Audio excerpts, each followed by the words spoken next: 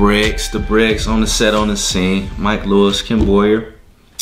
Man, talking about them Heat, man. They chasing history. Chasing history. Ooh. They not playing, man. 23 in a row.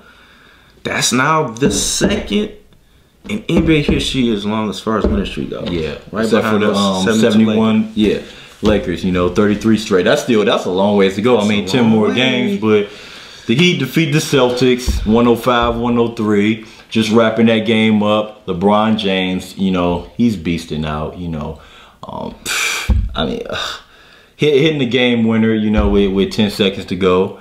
I mean, I mean, they seem like they're rolling. It seemed like throughout this whole game, we were seeing when the Celtics were up and everything going on. I just kept saying, you know, they just seem like they know they're going to win. You know what I mean? Like, they seem like right now they have that much confidence now. They feel like, man, each and every game, like, dude, fourth quarter, it comes down to it, and within the last 2-3 minutes, like, so, oh, we got this, man. Let's go out and do boom, boom, boom. We here.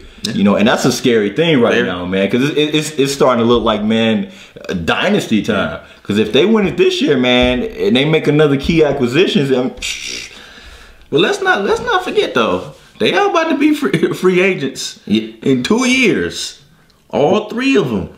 Oh yeah, I mean, this is my thing. If they don't win it this year, that would be more reason as to why they don't stay together. Yeah. So you might as well. But who do you see that will beat them though?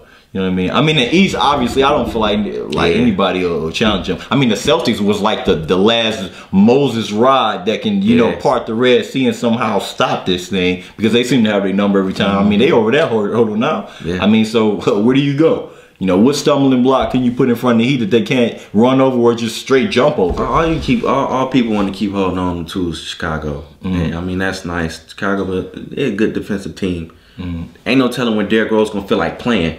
So that's my thing. I don't know when he gonna want to play. And then you want to say the Knicks, but Amari's done. You know, the Knicks, they just shoot too many threes. I mean, they will fall right into Miami's hand.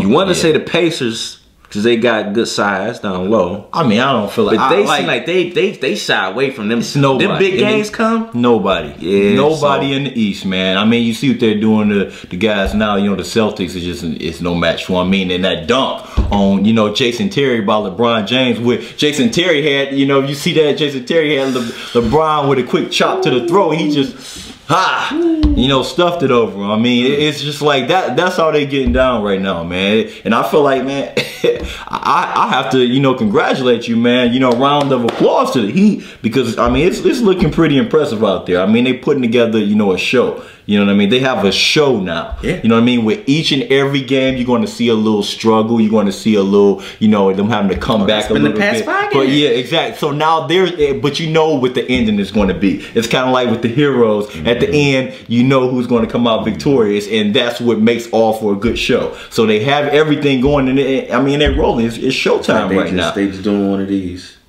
Pip and Jordan, how they looking like right now, man? They out there rolling right now. I mean, 23 straight, man. What more can you say? It speaks for himself. You know what I mean? Because their real next opponent, not the Spurs, at the end of the month. It's on March 31st.